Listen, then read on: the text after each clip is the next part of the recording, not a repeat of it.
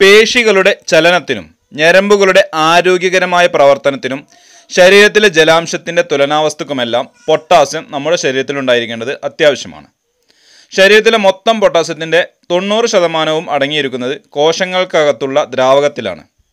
ഹൃദയവും തലച്ചോറും കരളും ധമനികളും ഉൾപ്പെടുന്ന എല്ലാ പ്രധാന അവയവ കോശങ്ങളിലും പൊട്ടാസ്യം ശരിയായ അളവിൽ വേണ്ടത് നിർണായകമാണ്. അതുകൊണ്ട് തന്നെ പൊട്ടാസ്യം കൂടിയാലും കുറഞ്ഞാലും അത് അതീവ ഗുരുതരമായി മാറാൻ സാധ്യതയുണ്ട്. കൂടുന്നതും കുറയുന്നതും ഹൃദയത്തിൻ്റെ പ്രവർത്തനത്തെ ഗുരുതരമായി ബാധിക്കും. മരണം വരെ സംഭവിക്കാറുണ്ട്. 1 ലിറ്റർ രക്തത്തിൽ 3.5 മില്ലി മുതൽ 5 മില്ലി വരെയാണ് സാധാരണയായി പൊട്ടാസ്യത്തിൻ്റെ അളവ്. ഹൃദ്രോഗികളിലും ഏറെ നാൾ ഭക്ഷണമൊന്നും കഴിക്കാതെ ഇരുന്നാലുമൊക്കെ ശരീരത്തിൽ പൊട്ടാസ്യത്തിൻ്റെ അളവ് കൂടുകയോ കുറയുകയോ ചെയ്യാം. പൊട്ടാസ്യം കൂടിയാൽ ഹൈപ്പർകലീമിയ എന്നും കുറഞ്ഞാൽ ഹൈപ്പോകലീമിയ എന്നും പറയും. ശരീരത്തിലെ പൊട്ടാസ്യത്തിൻ്റെ അളവ് കൃത്യമായി നിലനിർത്താൻ വൃക്കകളാണ് വലിയ പങ്ക് വഹിക്കുന്നത്. അതിനാൽ വൃക്ക രോഗികളിലാണ് പൊട്ടാസ്യത്തിൻ്റെ അളവ് കൂടുകയും കുറയുകയും ചെയ്യുന്നത്. ഛർദി, വയറിളക്ക രോഗങ്ങൾ ഉള്ളവരിലും പൊട്ടാസ്യത്തിൻ്റെ അളവ് വ്യത്യാസപ്പെടാം. രക്തപരിശോധനയ്ക്ക് പുറമെ ECG വ്യതിയാനം നോക്കിയും പൊട്ടാസ്യം കൂടുന്നതും കുറയുന്നതും കൃത്യമായി അറിയാനാകും. കാരണം പൊട്ടാസ്യം ഹൃദയത്തിൻ്റെ പ്രവർത്തനത്തെ അത്രമാത്രം നേരിട്ട് ബാധിക്കുന്നുണ്ട്.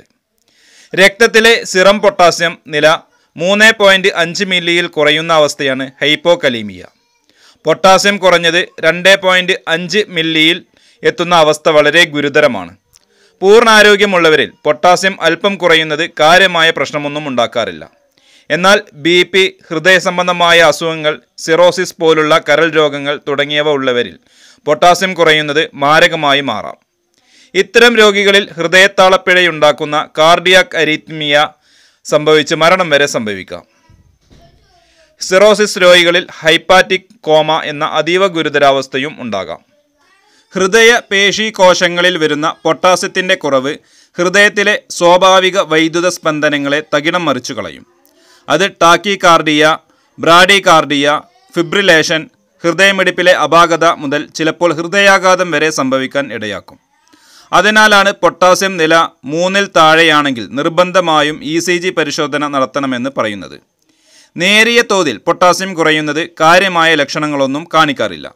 ക്ഷീണവും ബലക്കുറവുമായിരിക്കും ആദ്യ സൂചനകൾ. എന്നാൽ പൊട്ടാസ്യത്തിൻ്റെ അളവ് വളരെയധികം കുറയുന്നതിനനുസരിച്ച് ഹൃദയസ്തംഭനം വരെ സംഭവിക്കാം. ഓക്കാനം, ഛർദി, മലബന്ധം, ഓർമ്മക്കുറവ്, ബുദ്ധിമുട്ടി ശ്വസിക്കേണ്ടി വരിക, പേശികളിൽ കോച്ചിപ്പിടുത്തം, ക്ഷീണം തുടങ്ങിയ ലക്ഷണങ്ങളും കാണിക്കാം. ശരീരം തളർന്നു പോകുന്ന അവസ്ഥ, അതായത് പാരാലിസിസ് വരാനും സാധ്യതയുണ്ട്.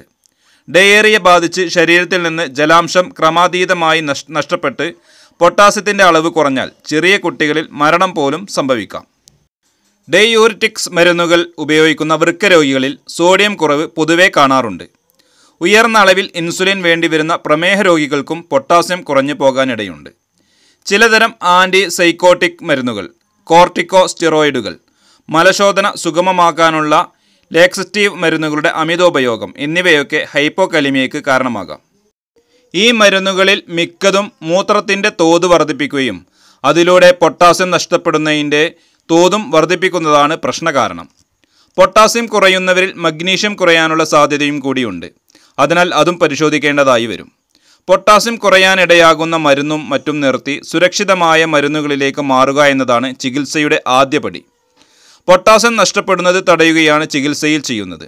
എന്നാൽ അത്യാഹിത വിഭാഗത്തിൽ ഗുരുതരാവസ്ഥയിലെത്തുന്ന രോഗിക്ക് ജീവൻ രക്ഷിച്ച ശേഷമായിരിക്കും മറ്റു ചികിത്സകളിലേക്ക് കടക്കുക. പൊട്ടാസ്യം ക്ലോറൈഡ് നൽകുന്നതാണ് ചികിത്സയിലെ പ്രധാന നടപടി. വൃക്കധമനിയിലെ ചുരുക്കം, അഡ്രിനൽ അഡിനോമ തുടങ്ങിയ ചില കാരണങ്ങൾക്ക് ശസ്ത്രക്രിയയും വേണ്ടി വന്നേക്കാം. കഴിക്കുന്ന മരുന്നുകളുടെയോ മറ്റേതെങ്കിലും രോഗത്തിൻ്റെയോ ഫലമായാണ് പലപ്പോഴും പൊട്ടാസ്യം നില ഉയരുന്നത്. പൊട്ടാസ്യത്തിൻ്റെ നില 5.3 മില്ലി എന്ന നിലയിൽ നിന്നും കൂടുന്ന അവസ്ഥയാണ് ഹൈപ്പർകലീമിയ. സിറം പൊട്ടാസ്യം നില 7-ൽ അധികമാവുന്നത് അതീവ ഗുരുതരാവസ്ഥയാണ്. പൊട്ടാസ്യം നില 5.4 കഴിയുമ്പോൾ തന്നെ ECGയിൽ മാറ്റങ്ങൾ കാണിക്കാൻ തുടങ്ങും. ശരീരത്തിനാകെയുള്ള തളർച്ച, അസ്വസ്ഥത, ഓക്കാനം, ഛർദി, ഡയേറിയ, മൂത്രതടസ്സം, ക്രമമല്ലാത്ത ഹൃദയമിടിപ്പ് എന്നിവയാണ് പൊട്ടാസ്യം കൂടുന്നതിൻ്റെ ലക്ഷണങ്ങൾ. ഹൈപ്പർകലീമിയ കണ്ടാൽ വൃക്കരോഗം ഉണ്ടായിരുന്നോ എന്ന് ആദ്യം പരിശോധിച്ച് ഉറപ്പാക്കണം. ക്രമേണയുള്ള വൃക്കയുടെ ഡാമേജ് പൊട്ടാസ്യം ഉയരുവാനുള്ള ഒരു പ്രധാന കാരണമാണ്. പൊട്ടാസ്യം കൂടുതലുള്ള ഭക്ഷണ പദാർത്ഥങ്ങൾ പതിവായി അമിതമായി കഴിക്കുന്നത് ചിലരിൽ പൊട്ടാസ്യത്തിൻ്റെ അളവ് കൂടാൻ കാരണമാകും. ഡ്രൈ ഫ്രൂട്ട്സ്, നട്ട്സ്, ഏത്തപ്പഴം, ധാന്യങ്ങളുടെ തവിട് എന്നിവയാണ് അവയിൽ പ്രധാനം. അവയാണ് കാരണമെങ്കിൽ ഭക്ഷണത്തിൽ മാറ്റം വരുത്തുന്നതിലൂടെ തന്നെ നേരിയ തോതിലുള്ള ഹൈപ്പർകലീമിയ മാറുന്നതാണ്. ചില മരുന്നുകൾ പൊട്ടാസ്യം കൂടാൻ കാരണമാകാറുണ്ട്. വൃക്ക രോഗികളല്ലാത്തവരിൽ പൊട്ടാസ്യം കൂടുന്നതിൻ്റെ നല്ലൊരു പങ്കും മരുന്നുകൾക്കുണ്ട്. ഉയർന്നു നിൽക്കുന്നവരിൽ അത്യാഹിത വിഭാഗത്തിലെ അടിയന്തര ചികിത്സ തന്നെ വേണം. അടിയന്തര ഡയാലിസിസിനു വിധേയമാക്കി പൊട്ടാസ്യം അളവ് കുറച്ചാൽ രോഗിയുടെ ജീവൻ രക്ഷിക്കാം. പ്രത്യേകിച്ച് വൃക്ക പരാജയം സംഭവിച്ചവരിൽ. എല്ലാ പഴങ്ങളും അതായത് അണ്ടിപ്പരിപ്പ് പോലുള്ള നട്ട്സും പച്ചക്കറികളും ഡ്രൈ ഫ്രൂട്ട്സും പൊട്ടാസ്യത്തിൻ്റെ കലവറയാണ്. പഴങ്ങളേക്കാൾ പൊട്ടാസ്യം റിച്ച് ആണ് ജ്യൂസുകൾ. റോബസ്റ്റ് പോലുള്ള പഴങ്ങൾ, മാമ്പഴം, സപ്പോട്ട, മുസമ്പി, നെല്ലിക്ക, സീതപ്പഴം, നാരങ്ങ, തണ്ണിമത്തൻ, ബട്ടർ ഫ്രൂട്ട് തുടങ്ങിയവയിലും പൊട്ടാസ്യം ധാരാളമുണ്ട്. ഇലക്കറികൾ, പച്ചപ്പപ്പായ, മധുരക്കിഴങ്ങ്, കപ്പ, ചേന, ബീൻസ് തുടങ്ങിയവയും പൊട്ടാസ്യം കൂടുതലുള്ള പച്ചക്കറികളാണ്. ടിൻ, ക്യാൻ, പ്രിസർവ്ഡ് ഫുഡ് ഇനങ്ങളിൽ സാധാരണ ഉപ്പായ സോഡിയം ക്ലോറൈഡിനു പകരം പൊട്ടാസ്യം ക്ലോറൈഡ് അഥവാ ഇന്ദുപ്പ് ആയിരിക്കും മിക്കവാറും ചേർക്കുക. ഹൈപ്പർകലീമിയ ഉള്ളവർ ഇത്തരം ഭക്ഷണങ്ങൾ കഴിക്കരുത്. ഹൃദ്രോഗികൾ പൊട്ടാസ്യം കുറഞ്ഞ ഭക്ഷണം കഴിക്കുന്നതാണ് നല്ലത്. ആപ്പിൾ, പേരക്ക, പപ്പായ, പൈനാപ്പിൾ, ചാമ്പക്ക തുടങ്ങിയവയെല്ലാം പൊട്ടാസ്യം കുറഞ്ഞ അളവിൽ മാത്രമടങ്ങിയ ആഹാരങ്ങളാണ്.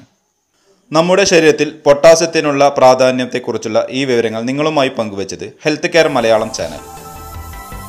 ആരോഗ്യപരമായ എല്ലാ അറിവുകൾക്കും ഈ ചാനൽ സബ്സ്ക്രൈബ് ചെയ്യുകയും ബെല്ലൈക്കൻ ഓൺ ആക്കുകയും ചെയ്യുക. ബെല്ലൈക്കൻ ഓൺ ചെയ്യുമ്പോൾ ഓപ്ഷൻ കാണിക്കുകയാണെങ്കിൽ ആൾ പ്രസ് ചെയ്യുക. ഈ വീഡിയോ ഇഷ്ടമായ ലൈക്ക് ചെയ്യാനും ഷെയർ ചെയ്യാനും മറക്കരുത്.